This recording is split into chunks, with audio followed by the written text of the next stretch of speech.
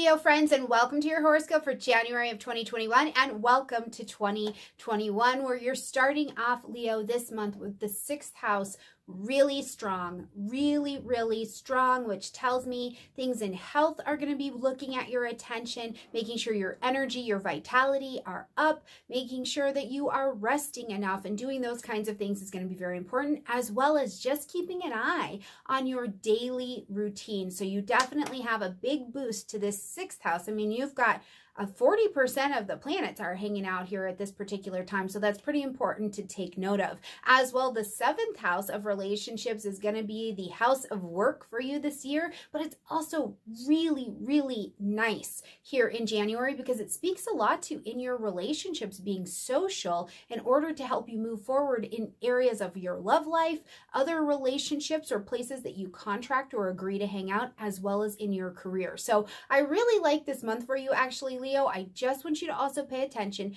to your energy, guard it, protect it, feed it, nourish yourself as much as you can this month, okay?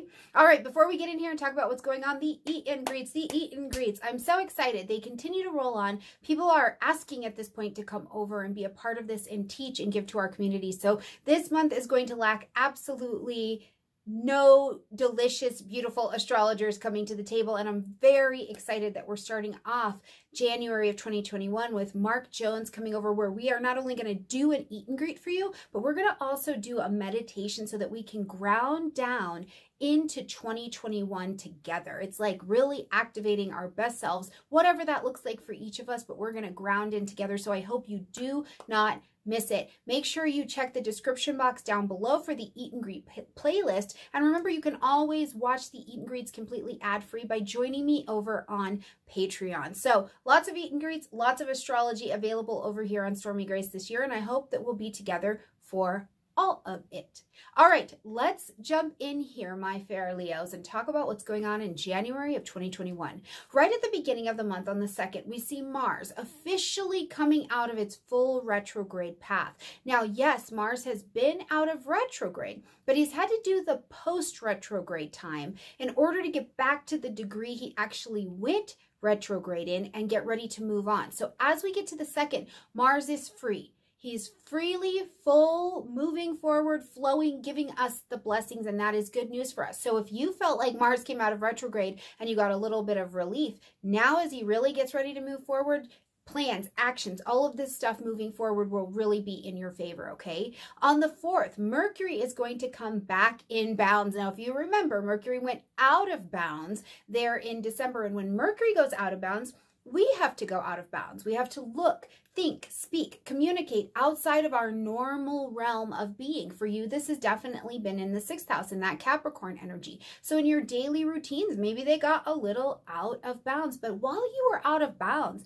what did you learn? What information did you gather? Did you have conversation with interesting people? Did you have different conversations about your health, your daily routine, and what that looks like? Now, as Mercury comes back in bounds here on the 4th, what happens is we can take that information we saw out of bounds, or take those out of bounds experiences and apply them back to our normal kind of routine and see if that gives it some life, some zhuzh, some thought, some new perspective, things like that, okay? And it'll also kind of calm you down. Mercury out of bounds can be like zzz, it can be very sizzly energy. So we're back in bounds. A little bit of chill is good for all of us.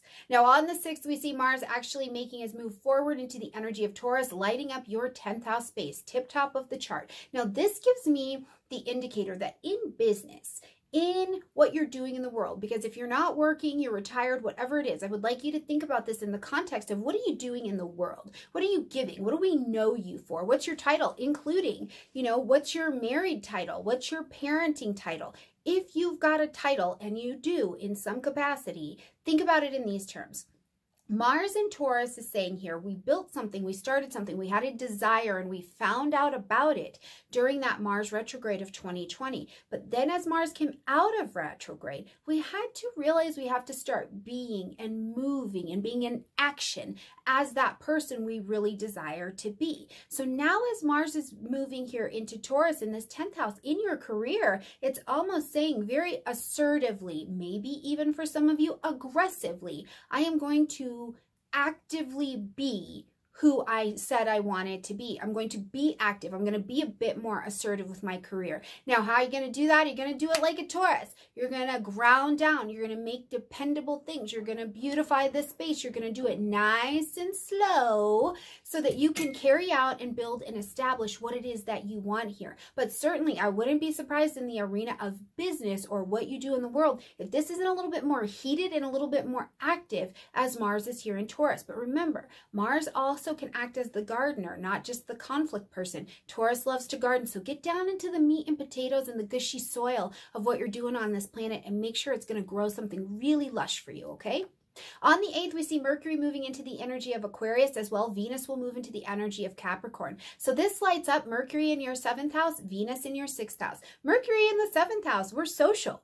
So 7th house, conscious, chosen, one-on-one relationships, whether it be a business relationship, a marriage, or any other kind of partnership, to include open enemies, which means you know this person doesn't necessarily care for you, right? So with Mercury here in Aquarius, we're thinking in air, and Mercury likes it. And this is comfortable. There's lots of conversation. It's social. It's beautiful. It's a space of sharing ideas. Mercury was out of bounds. What did you learn in your daily routine that now you're bringing into your relationships here? So lots of conversation and communication and decisions available here in your 7th house. So if you've been waiting to make a decision to partner up, take that class, join the this, let go of the that, this is a good time for Mercury to be at full power to help you. Now, we also see Venus in the energy of Capricorn. So now Venus is going to come to bring some harmony to the daily routine, to your health. Venus is going to come to beautify and maybe look around your daily routine, your life, how you're dealing with yourself on a daily basis. Is it time to beautify? I mean, are you still just in your sweatpants and you forgot you're kind of cute? Here in the energy of Capricorn, Venus will show up and say, what are we achieving? Does this achieve the level of beauty, of harmony, of resonance with the gorgeousness around you that you'd like to be achieving? This can also be really, really helpful if you've been having a challenge with someone in your daily routine, like a coworker, maybe even a project you've been working with. If you felt stalled or you want to put the finishing touches on it, Venus is going to be your helper to help you do that right here. Now, on the 13th, we see a new moon happening in the energy of Capricorn at 23 degrees. So again, more light, more heat, more oomph into this 6th house area for you. The new moon says we're going to plant our seeds of intention. We're going to begin something new or put a fresh perspective on something that's already been there. Again, in the energy of Capricorn, it's, am I achieving in this area? Am I having the maturity, the success, the stability, the growth that I would like in this area? Now remember, Capricorn is an earth energy. So this can very much so be a question of in your physical, right here, material reality. Are you achieving the way you'd like to be? And if not, or if you are, but you're ready to see this area grow, plant your seeds of intention around this Capricorn energy. You have had a loaded 6th house energy. So let this moon guide you, plant and manifest here. But remember, at a new moon, we're planting and manifesting in the dark. So use all the intuition, use all of the creativity and all of that magic that's available to sense where you'd like this to go. And then you can craft and create that, okay?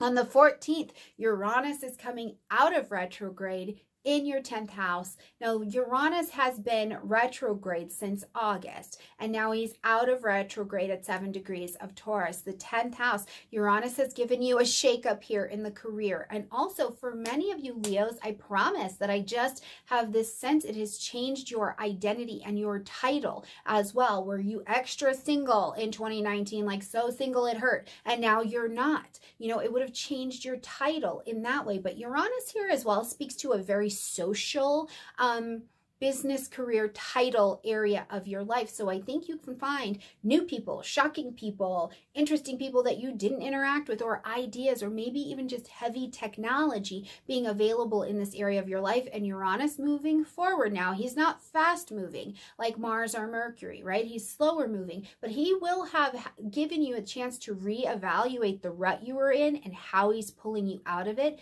and changing your course forward. So it's a beautiful energy.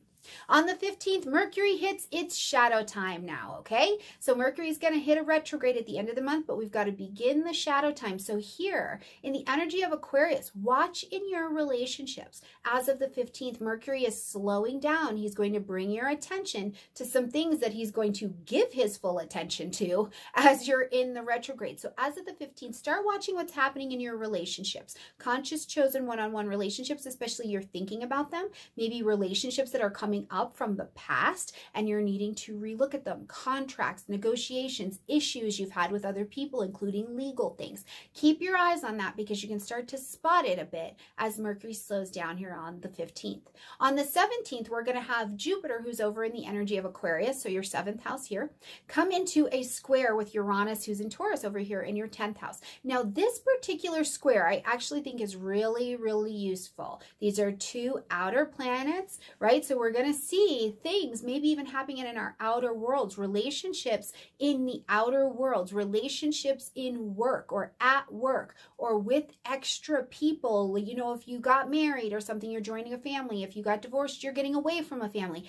Relationships around your title or what you do seem to be changing. Now, I will tell you, while I think that this is a great energy, because a square will make you take action, right? While I think that this is a great energy for taking something forward, and yes, you've got the idea, yes, you've got the new connections, what I'll tell you is in whatever you're doing, under this square, please just make sure all your pieces of what you are already doing are in place. Look over them. It's almost like I feel like I want to tell you to just confirm that the ground you're standing on with whatever project, with whatever relationship is really, really solid before you like leap to take it to this next level. Uranus has only just come out of retrograde, and sometimes that can be like, whew, relief, let me do the thing. And I'm more like, relief, pause, look around, make sure you've got all your puzzle pieces on the table, and then let's put that thing together in just a couple days, okay? On the 19th, we see the sun coming into the energy of Aquarius. Now, the 7th house is getting busy. We've got the bigger planets. We've got Saturn. We've got Jupiter up here. We've got Mercury, even though he's heading towards retrograde up here. Now we've got the sun bringing light, heat, life, and vitality to this Aquarian area of your life. So new life, new energy, new vitality, new social to your 7th house of relationships. So participate. Let it be a busy social month for you. Talk, connect, share ideas, relationship, contract with new people, and things like that, okay?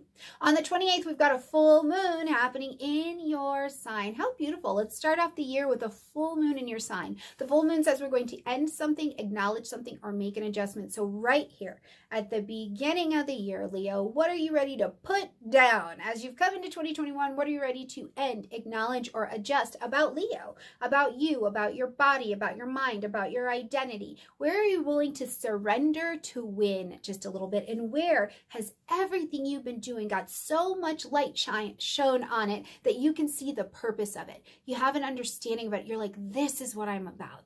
This is what I'm doing. Even if it's only a small little bit, this amount of light will show you the purpose of what you've been working on, what you've been growing, and what you've been doing, and what can't come forward will fall off. What's ready to come to culmination and be its next thing and get ready for you to share will also be shown to you under this energy. I love it. And let's not forget, the relationships that can't come forward and the ones that you no longer fit in, they'll be out the door here pretty quickly as well.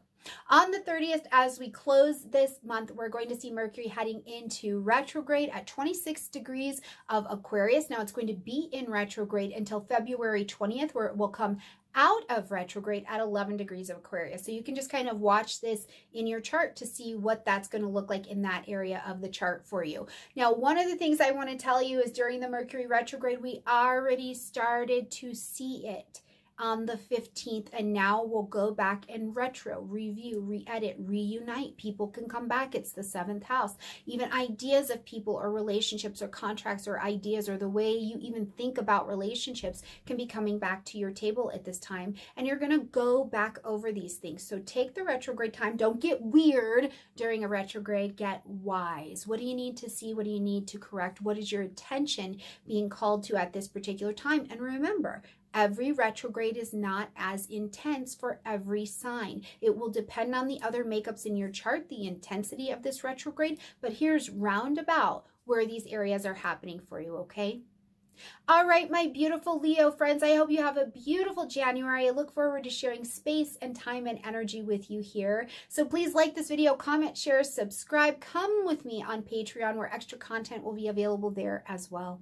All right, my loves, I will see you next month. Bye, Leo.